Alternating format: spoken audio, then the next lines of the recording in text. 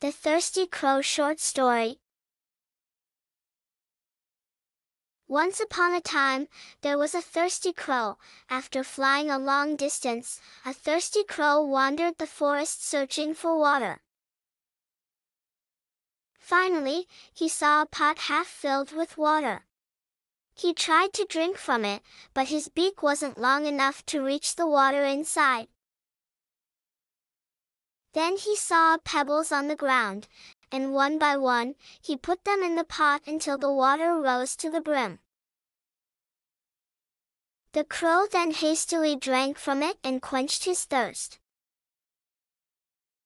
Moral of the story: if there's a will, there's a way.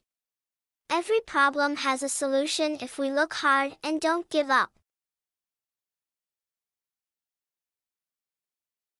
The end. Thank you for watching. Subscribe now.